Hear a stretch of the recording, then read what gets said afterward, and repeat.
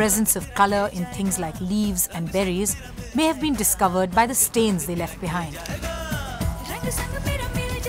Obtained from renewable resources, possessing healing properties, and involving practically no use of chemicals, natural colors bring us one step closer to nature.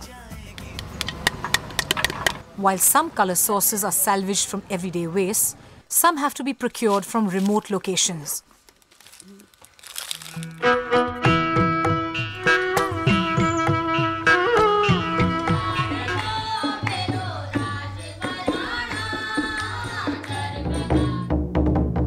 Lac is the only dye in India that comes from an animal source. It grows in abundance in the forests of central India.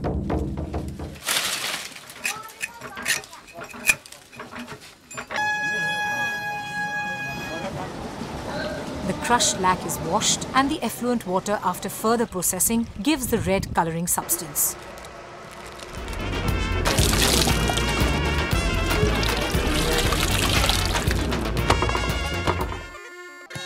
To offset the sparse desert landscape, the dyers of Rajasthan have always incorporated bright colours in their craft.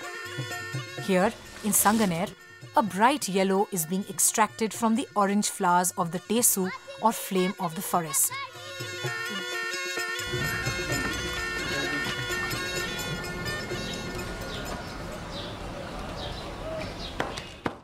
Indigo is cultivated in southern India and is available as cakes.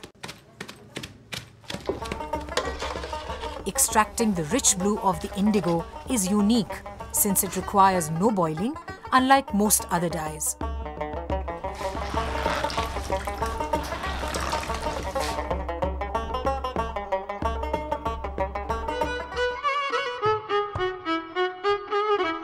Overdying is a method in which coloured yarn is dyed in another colour to get a third shade.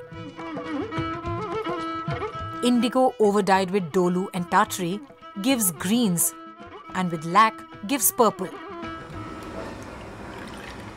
Kalamkari literally means drawing with a pen. The outlines of the motifs are drawn with natural black on cloth treated with harda. The other natural dyes used are red from madder, blue from indigo, and green from the myrobalan flower.